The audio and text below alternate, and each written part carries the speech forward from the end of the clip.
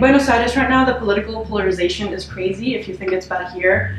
They went through the government-issued war on the media their last presidency, so they're still very much feeling the consequences of that. My name is Daniela Flamini. I'm a senior and I'm double majoring in International Comparative Studies and Arabic. So thanks to global studies funding, I was able to spend 2 months in Argentina researching the media environment and staying at a fact-checking organization. The organization I was at was called Chequeado. It's Argentina's first and only fact-checking organization. Their office is absolutely tiny. Their team consists of no more than 15 people, but you would not believe the impact they have made both regionally and globally with their fact-checking innovative work. So the funding that Caribbean and Latin American Center gave me allowed me to do research for 2 months in Buenos Aires.